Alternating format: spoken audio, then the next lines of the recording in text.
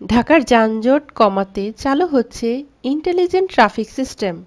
ঢাকায় যানজট কমাতে এবার চালু হতে যাচ্ছে ইন্টেলিজেন্ট ট্রাফিক সিস্টেম আইটিসি। প্রাথমিকভাবে মহাখালী, গুলশান, পল্টন ও ফুলবাড়িয়ায় যন্ত্র বসানোর কাজ শুরু হয়েছে। কর্তৃপক্ষ বলছে, সুফল মিললে আরও ১০০টি ইন্টারসেকশনে বসবে এ সিস্টেম। মহাখালী ইন্টারসেকশনে আইটিসি বসানোর কাজ চলছে। এরই মধ্যে রাস্তা কাটা শুরু হয়েছে গুলশান ও পল্টনে।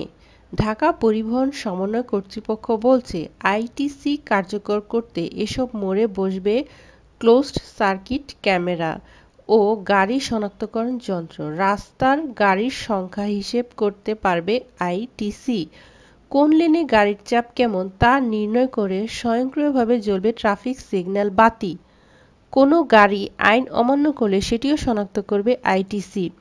অবশ্য নগর পরিকল্পনাবিদরা বলছেন, রাস্তায় ব্যক্তিগত গাড়ির চাপ নিয়ন্ত্রণ না করতে পারলে কোনো প্রযুক্তিই কাজে আসবে না।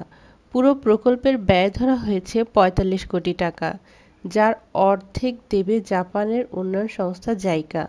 প্রকল্পের কাজ শেষ হবে আগামী বছরের ডিসেম্বরে। ভিডিওটি কেমন লাগলো অবশ্যই কমেন্টের মাধ্যমে জানাবেন।